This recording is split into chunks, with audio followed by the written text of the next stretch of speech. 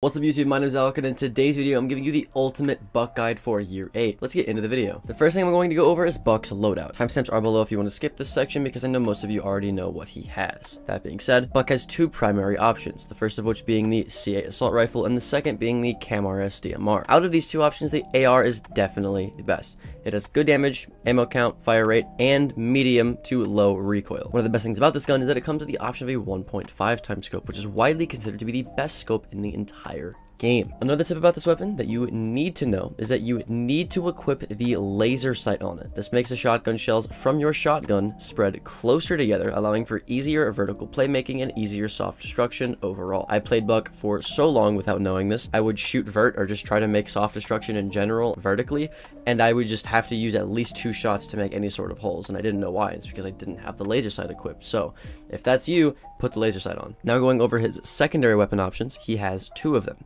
The Mark 1 9mm pistol and the Gon 6. Now, personally, I would always recommend bringing the Gon 6, especially because you already kind of have a secondary weapon, which is his shotgun. There's no reason to run the Mark 1 9mm, especially considering too that his primary gun has a lot of ammo in it as well. Having the added destructibility of a Gon 6 to destroy bulletproof utility with is always great, especially in a meta where there's a fair share of Azami, Fenrir, and deployable shields because everyone is playing Warden and Thorn. Now finally, let's go over his secondary gadgets. He has the option between flash grenades and hard-reaching charges. Now I love the hard-reaching charges, especially on Buck, because it allows him to play vertically on the site with soft destruction while also allowing him to get the hatches that are next to his vertical play at the same time, all in one operator, which is really good for a solo queue environment when you don't know if your teammates are going to be helpful enough to get the hatches with you. However, unless you know for sure that you're going to use it for a certain strategy, like I just pointed out, then you might as well just bring the flash grenades. These allow you to take space, create pushes, burn utility, and kill players if used correctly. And then finally, we have his primary ability, the skeleton key, the underbarrel shotgun. The skeleton key allows you to shoot a shotgun as an underbarrel weapon from his primary gun. In order to teach you how to use this ability properly,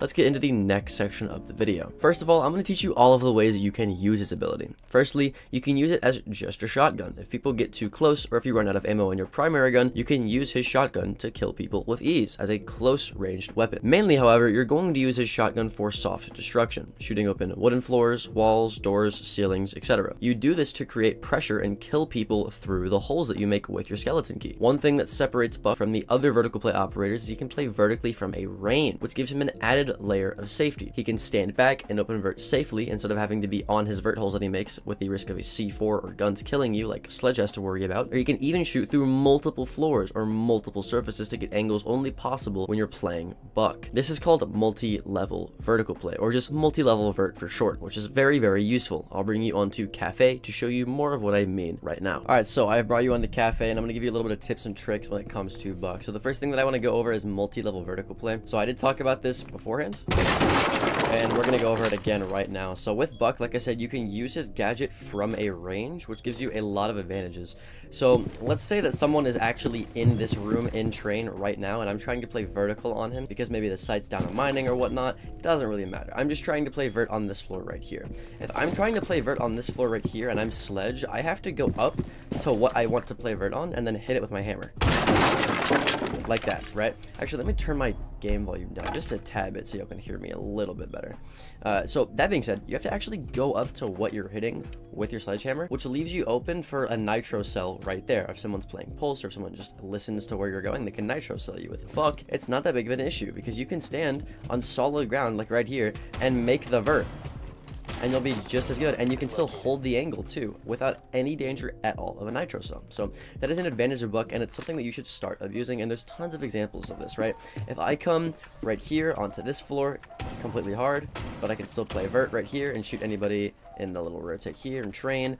I can do the same thing if I'm repelled on a window, right? So if I repel on this window here and I play vert right here, there we go. And now I can kind of see in that hallway as well if I upside down repel, and I can kind of shoot people walking into this hallway. So either way, like, you can use Buck's range very effectively, and it has a very high skill ceiling on it, so it's something I definitely recommend you start abusing if you haven't already. One thing that I also want to see y'all start abusing more is the fact that you can do, like I said, multi-level vertical play. So you can get right here, and let's say that I want to play vert on people in kitchen all the way down into the first floor from the 3rd floor. I can do that as Buck. I can stand here and do that, and now I can see people in kitchen from all the way up here, and they're not going to be able to see me at all. They're not going to be able to shoot me, and if they are, it's going to be very hard for them too, because I have metal beams going this way and going this way on the first floor. So it's very hard for them to get bullets to where I am, but it's very easy for me to see where they are, especially if I crouch, just because of the way that perspective works in this video game. And you can do this for like most of the site down here, right? If I just do that, boom, now I have an angle onto here. And if I come all the way, let's say right here, now I have an angle right here into K2, right? So there's just tons of angles that you can do with multi-level vertical play, so I definitely recommend that you start doing it if you have not already. The next thing I want to go over, sorry about the beeping, I didn't realize the bomb sites were down here, but the next thing I want to go over is the fact that you need to start playing vertically very quickly, and you never want to peek holes as soon as you make them. And this goes for every single vertical operator. This doesn't even just go for Buck, but every single person that plays vert, you want to be making vert and then peeking it, because if I make vert here, and then I switch weapons and immediately hardscope and peek it immediately, the person that's down here is going to have time to react. So if a person's sitting here and they hear vert go above them, they're just going to turn around and shoot you, right? So you don't want that to happen. You want to open vert, then move, then open vert, then immediately move, then open vert, then immediately move, then open vert, right? Make even a cool little hole here. You can watch coffee, move immediately, reload, come over here, make vert, reload, go over here. So they never know where you're coming from next, and they can't shoot you as soon as you make the vert because you're running away. And then because there's so many holes that you've made, right, you can go back to a number of these holes, as many as you want, and they're not going to know which one you're going to peek, and you can catch most of them off guard and by surprise. So that's something that you need to start abusing as Buck, and even on just most multi-level vert operators in general. Another cool example that y'all might have not just seen me done is you can play multi-level vertical through walls and floors instead of just floor and floor, right? So look at this. I have an angle from the floor through the soft wall. I can see anybody that's backside down there. Let me see if I can somehow maneuver my drone down here. I don't think I can. No, hold on. Okay. We'll drive it down broad stairs. So look at this. If I'm a defender, pretend my drone is a defender, right? And I'm sitting all the way back here, like right here. I can see that as Buck. I can see it. Let me drive it for a little bit. Right now. I can see my drone all the way in kitchen. Look at that angle. You can barely see my head. You're not killing me there. I'm beaming you every single day of the week. It's stuff like that, right? You can do the same thing if I make vert all along here, right? All along here. And then I, make a hole right here and I go to the top of red stairs, I can have a huge angle on anybody back here. I don't think actually that would work because there's metal beams like this, but you get the idea.